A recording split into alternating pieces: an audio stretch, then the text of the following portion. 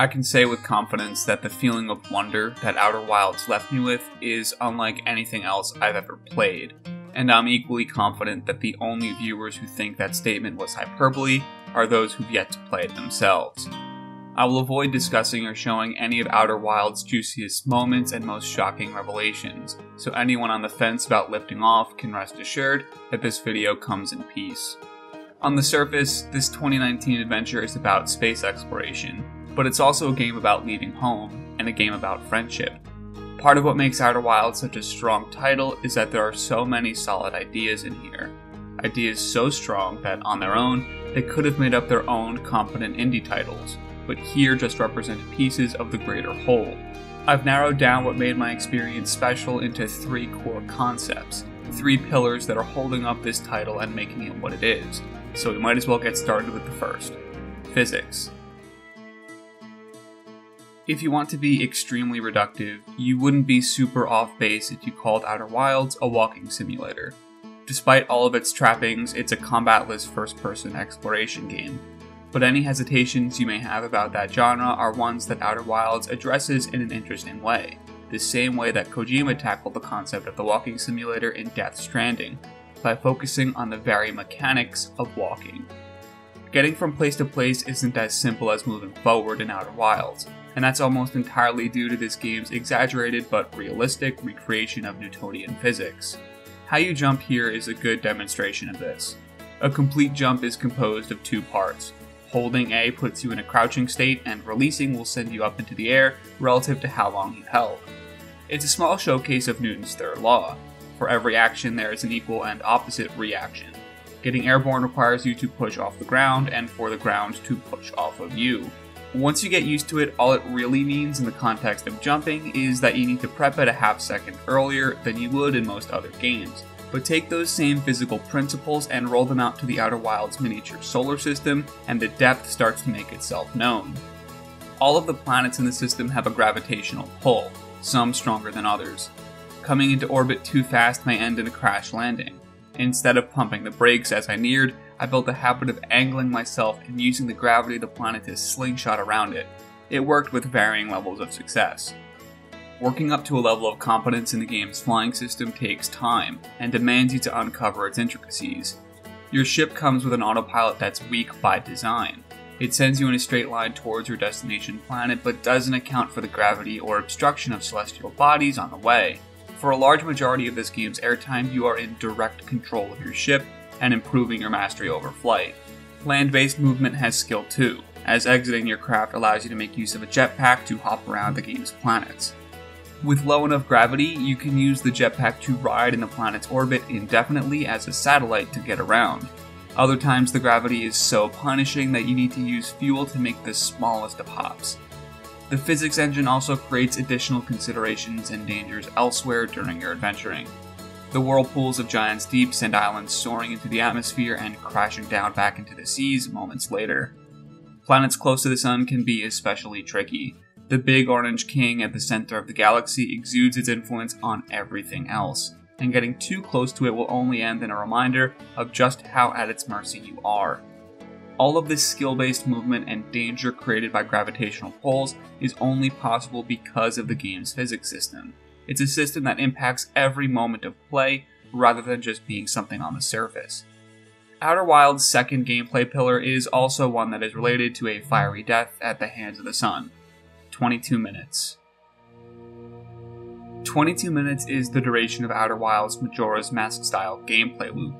You start off every run walking up to a campfire on your home planet of Timber Hearth, go up the elevator, climb into your dinky spacecraft, then choose where your next 22 minutes are going to take you. These 22 minutes are the system's final 22 minutes. At the end, the sun goes supernova and wipes out the solar system, only for you to wake up at the exact same campfire moments later. And so truly begins your quest, in hopes of answering ever-burning questions you may have, like why the loop is happening and if there's a way to break it. The answers you seek are in the text of a long-extinct race known as the Nomai. The player character is among a group of spacefaring adventurers representing the Outer Wilds Company, and though he is the last to leave the comfortable forests of Timber Hearth, he's the very first to bring along with him a Nomai translation device. Your reward for solving a puzzle or finding a secret location is almost exclusively the curved ancient text of this precursor civilization, reading which will give you more insight into the lives of the Nomai and all the secrets of the world they uncovered. The history of this universe and the writing found within its scrolls don't exist at the periphery here, they're front and center. The Outer Wilds treats its lore as a reward. There aren't any suit or ship upgrades, no extra equipment or items. Everything that you gain for your travels is lore and knowledge about how the universe works. My final playthrough, where I got the credits to roll, consisted of nothing that I couldn't have done on my very first playthrough. By necessity, the game can be beaten within 22 minutes if you know what you're doing. That's one of the coolest aspects of its gameplay loop. It has the puzzle solving and exploration of a Metroidvania, but it supplements the acquisition of new abilities with the acquisition of new knowledge. Some of this knowledge is so powerful that it feels like gaining a new ability, even if it's something you technically could have done within moments of the game opening up. The game's concept of quantum imaging comes to mind, but sharing what that is would spoil some of the fun. The 22-minute loop also keeps the game's pacing really tight. When I first jumped into the game, I was surprised about just how small this solar system was. Outer Wilds chooses to keep its playable area authored and dense. It's not a limitless galaxy, it's a baby-sized set of planets that can all be accessed within minutes of the game opening up. Once again, it needed to be small to account for the game's hard 22-minute stop. Never being more than a few minutes away to any given objective helps encourage exploration. You're not going to die and lose any equipment or be sent back light years away. Go anywhere and do anything, because the worst case scenario is that you've lost a few minutes, but hopefully gain some knowledge in return, even if that knowledge was just finding out one more thing to stay away from. That leads into the third and final pillar of what comprises Outer Wilds: the adventure. Take away the revolutionary recreation of physics and the time loop that holds the flow of the game, you're still left with a space adventure with plenty to love. Outer Wilds' focus on non-linear exploration with writing-based rewards works because both the journey and the destination are so good. The precursor race of the Nomai have a complete story given to you via the text they've left behind, all of which get organized into your ship's logs upon completion. This log is instrumental to the game's loop, as it replaces any normal quest or objective system. You're never told where to go or what to do in the Outer Wilds. Lift off and go wherever. The more artifacts and writings you find, the more your ship log fills up. The more you fill up your ship log, the more you realize that the events on these separate planets may not be so separate after all. Your logs will visualize into an ever-expanding web of knowledge, with locations on one planet having some relation or reference to something on the other side of the solar system. Find those related rumors, investigate them to their source, and uncover long ancient secrets.